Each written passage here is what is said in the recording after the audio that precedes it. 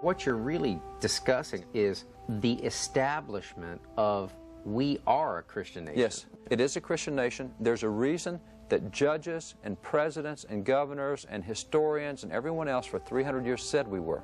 Now, just because today we don't know what that is doesn't mean it wasn't true for three centuries.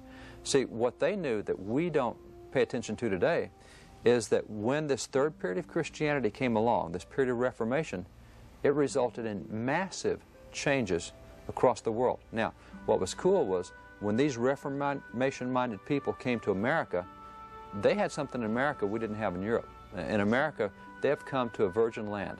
They're not having to fight the apostasy of the last 12 centuries. There's not been an Inquisition over here. There's not been a corrupted form of Christianity. They get to plant the pure stuff right here on virgin soil, and so it grows really fast. One of the things you'll find that in every nation where the reformers were working to get people back to the Bible, one of the characteristics was they went to a republican form of government.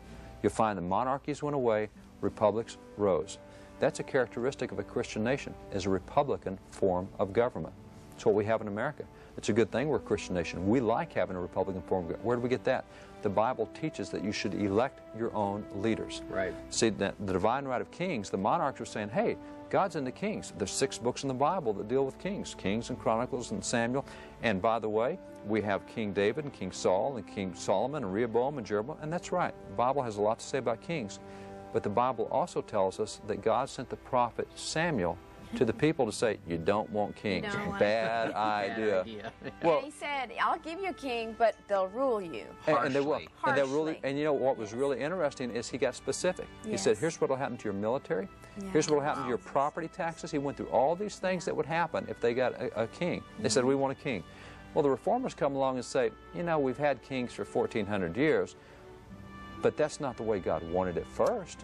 What was the first thing God wanted? Exodus 18:21, choose out from among you leaders of tens, 50s, 100,000s.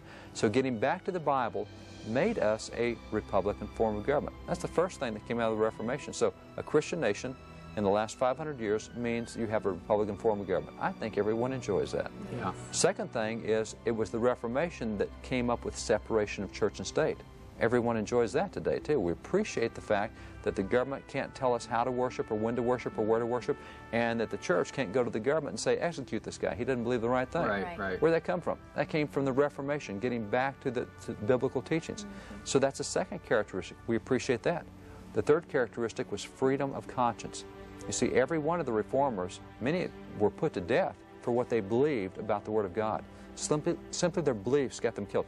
Tyndall and Huss and other guys were killed because they wanted people to read the Bible in the common man's language.